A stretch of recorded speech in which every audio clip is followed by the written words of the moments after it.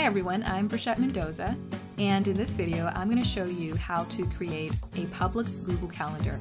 This is a really great tool because of how easy it is to keep updated and how easy it is to share. So to start with, I'm here at the Google homepage, google.com, and what I want to do is go up to the calendar button. And then I want to create a calendar, and I've created a fictitious account especially for this tutorial. So I go here, create new calendar, and I'm going to call this Calendar 2013 Calendar. And I can put in a description if I'd like, a location. I'm not going to change any of that, but I do want to make this calendar public. You'll see why in a sec. I'm going to create this calendar. Yes, I do want to make this public, I'm sure. And so from here, now I can create events. So I want to go up here, I can do quick add, and I'm going to add my first event of 2013, a community service day event. I'm going to click add, and I want to make sure that I select the right day. So I'm going to go to January 21st, that's the MLK holiday. A lot of people do community service that day, so I'm going to select a time, let's say from 10 to 3 p.m. on that day. And want to make sure that the right calendar is selected, my 2013 calendar that I just created. And I can create these reminders. I'm going to take them out. And notice down here, it does mention that you can add attachments. This is if you have a Google Docs account, you can actually add attachments, but I haven't set that up yet. But I just wanted to give you a heads up on that. You can actually attach documents. So if you wanted to attach a flyer or something like that, you could do that if you had a Google account for Google Docs set up. Okay, so I'm going to go ahead and save this event.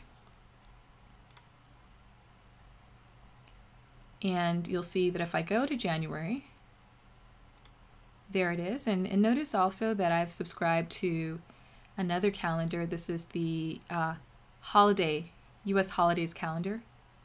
You can select other calendars right here. You can go to browse interesting calendars, and it has a list of calendars. So I had selected US holidays already. This is very useful. Okay, so here's the event that I just created. And I'm going to add another event. Let's say maybe a Valentine's Day event. And all this is just for an example, you know. So I wanted to go here, and I want to make maybe a dinner, Valentine's Day dinner that people may be able to attend. Maybe it's a fundraiser or something. So go here and maybe have it start at about 5 p.m. So again, make sure this calendar is selected and say Valentine's Day.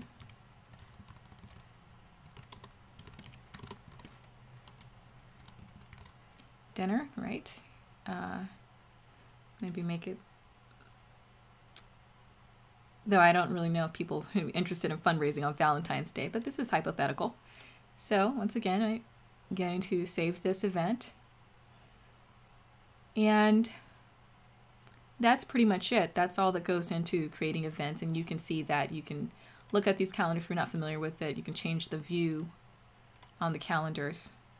Okay, so that just gives you a general idea. And then from here, I want to think about how I want to share this calendar. So I'm going to go to my calendars, and I'm going to go to the settings, actually, calendar settings. And you'll see on this page that you have a few options. You can embed your calendar, let's say into your web page, by copying and pasting this code, and it gives you customization options as well.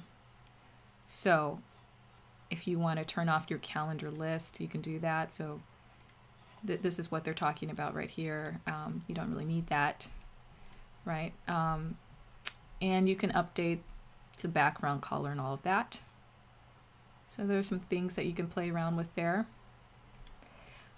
And you can also get the iCal code. It makes it a calendar link so that people can subscribe to the calendar. This is what's very, very useful, because whether a person uses iCal or Google Calendars or even Outlook, they can subscribe through their existing calendar application by simply copying this link and then pasting it where it says, let's say, add calendar or subscribe to calendar. That's all they would need to do, and then their calendar would have the updates that you provide in your calendar. So this is very useful.